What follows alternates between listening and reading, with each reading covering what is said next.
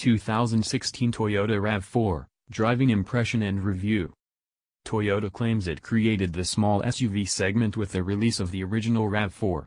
While the validity of that statement is certainly up for debate, the RAV4's influence is absolutely undeniable. 2012, the fourth-generation RAV4 was revealed at the Los Angeles Auto Show, eventually going on to win a variety of awards from various consumer organizations.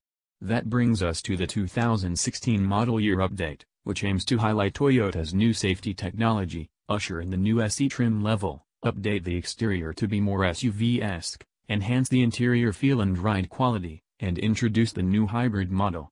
Since its introduction in the mid-90s, Toyota has sold 2.4 million RAV4s, 80% of which are still on the road today. The RAV4 hybrid makes for Toyota's 8th hybrid model, but interestingly, this isn't the first time Toyota has stuffed an alternative drivetrain into its compact SUV.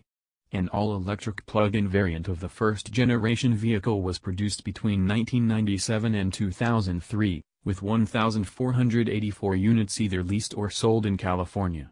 Then between 2012 and 2014, Toyota produced an all-electric variant of the third-generation RAV4 using a drivetrain sourced from Tesla, selling 2,489 units total. To help the RAV4 adopt a more traditional, SUV-like look, Toyota fine-tuned the lines front to back, with the most obvious changes seen in the front fascia. New styling is present in every panel from the hood line down, with a raised nose, reshaped bumper, and a higher stance.